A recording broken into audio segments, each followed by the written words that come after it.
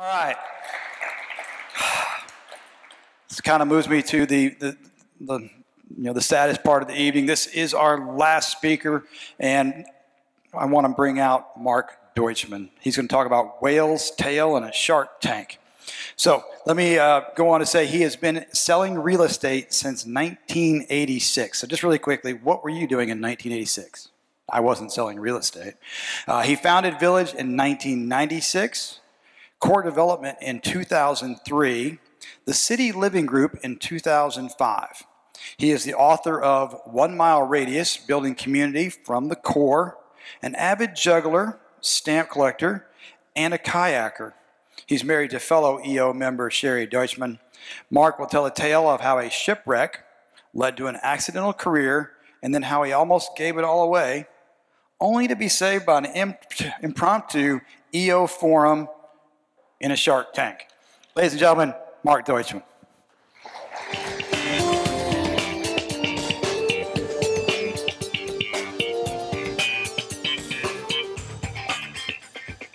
When people ask me how I got to Nashville, I often say, my boat caught on fire. And indeed, 3 years out of university, armed with a zoology degree, I worked with the killer whales in the frigid waters of British Columbia. About 150 whales came in every season to eat the coho salmon and to rear their young. And my job was to take pictures of their dorsal fins and saddle patches for a photographic identification study that was happening at the time. Well, my equipment was an old Nikon camera and a really incredible boat, a 12-foot Zodiac with an engine, which is essentially an inflatable tube. At the end of my second year, as I had packed up my camp and I was leaving for the long trek back down to California, I came upon a super pod of whales. They were moving in my direction, so I slowed my engine, jumped up on the front of my pontoon, and said goodbye to my friends. After about 45 minutes, I looked back, and my engine was smoking. When I jumped back and pulled off the cover, the electrical was fried. My engine went kaput, the whales went one way, and I went the other. I was screwed. I didn't have a cell phone, that was way before those times, nor a radio, but I did have a windsurfer on board. I had brought one up that year to learn how to sail. And so I figured out how to rig the sail on my boat, and for 9 hours, I journeyed through the straits, dodging barges in the shipping lane and battling tidal rips until, exhausted and elated, I landed on a little island. And I walked in, and I was so grateful when I found a man with long hair and a long beard and his hippie girlfriend. Well, I wasn't going anywhere, so we became fast friends. About 5 years later, on this day, my father died, and I was back in Maryland helping my mother resettle. And I got a call from Joel Solomon, that bearded man, and he was down in Nashville, Tennessee. He told me that his father had passed away and that he was there settling the estate. He invited me to come down for a visit, and when I did, I never left. His family was in real estate development, so I got a real estate license. And I got involved in some community causes, including the Streetscape Committee in Hillsborough Village. And when people asked me what I did, I said, I sell real estate within a 1 mile radius of Hillsborough Village.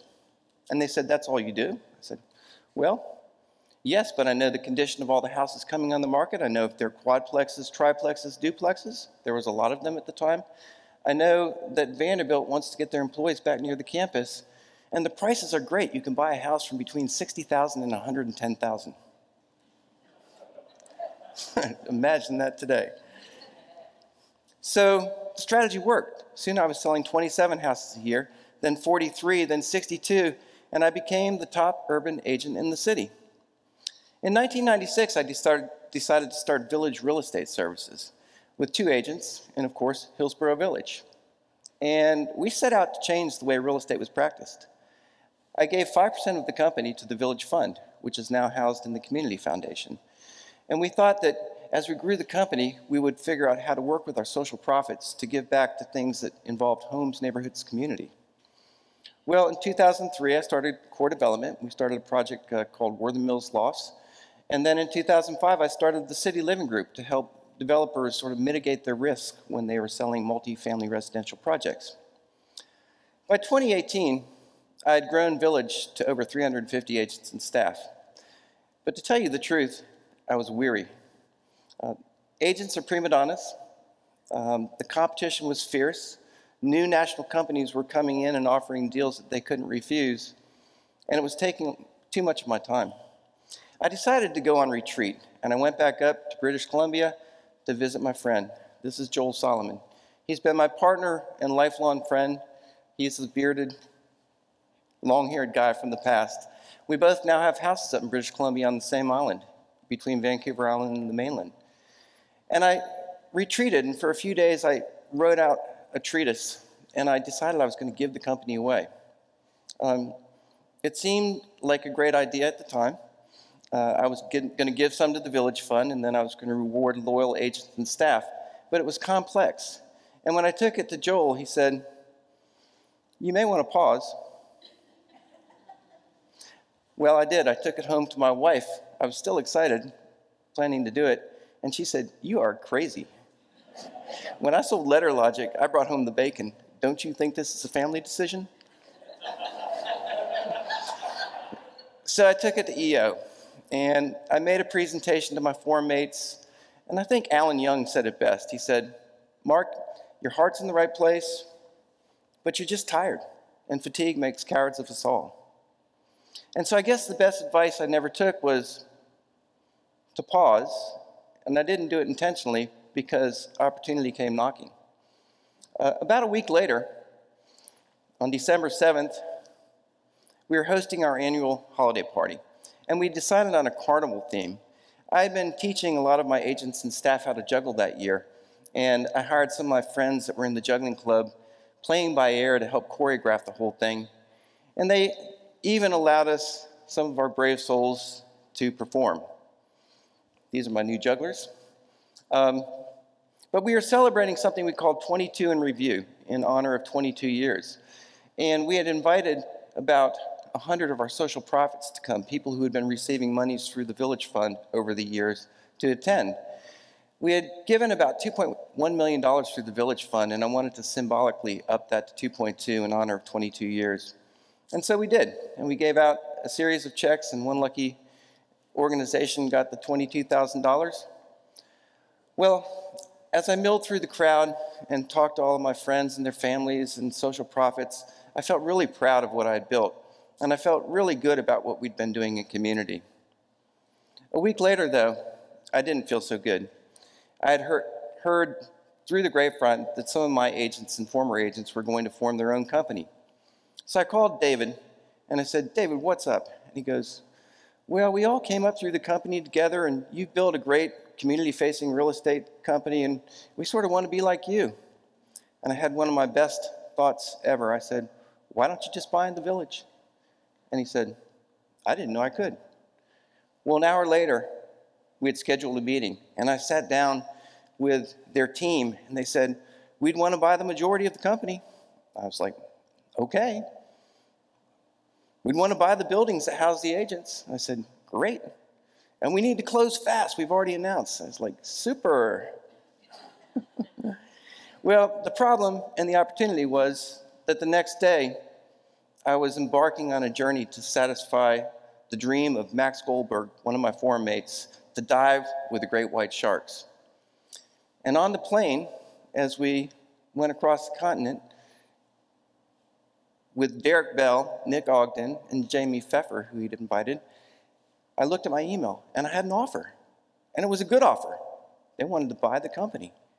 I ran up and down the aisles talking to my mates and said, "Listen, we've got to have a plan." So when we got to San Diego, I assembled my executive team, my business broker, and we went and we bought a satellite dish with a phone so that I could communicate on our journey. See, we are embarking on a journey to Guadalupe Island, which is 18 hours offshore into the Pacific, to dive with the great white sharks. When we got on board, it didn't go so well. First of all, we hit 12 to 14-foot swells, and we all got a little seasick. And by the time I started setting up the satellite dish, it didn't work. I called an immediate forum emergency meeting, and I said, "Guys, if I can't communicate, this thing's going to be off." This is the biggest deal of my life. Well, the captain heard me and he said, hey, Mark, I've got a satellite phone up on the bridge. Come on up. So I went up and he said, let's set the heading to 192 degrees and you've got the helm. So I called my team. They were panicked. I was a few hours late. And I said, calm down. We created a counteroffer, and then I went to get some shut-eye. When I awoke in the morning, we were coming into Guadalupe Island, and the light was beautiful. The island was primordial. You could see the elephant seals on the shore, which is the food that the great white sharks eat. And as we set our anchor and started setting up the habitat for the sharks, I went and called my team again, and they said they accepted. Oh my gosh. I went down into the water, and as soon as I did, great white sharks emerged. And I was just looking at their teeth and their menacing presence, and I was shivering, but not just from being with the sharks, I was shivering at what was happening to me in my life. And we fulfilled Max's dream. We dove with those great white sharks, Mr. Goldberg, and by the time we got back to shore, the deal was closed. Now, if you told me back then that that magical journey with the killer whales would lead to me stranding on the island to meet my best friend and partner, which would lead me to come to Nashville, which would cause me to get in a business I would have never intended, and then that I would be selling my company on an epic journey with the great white sharks, I would tell you it's a big fat fish story. Thank you.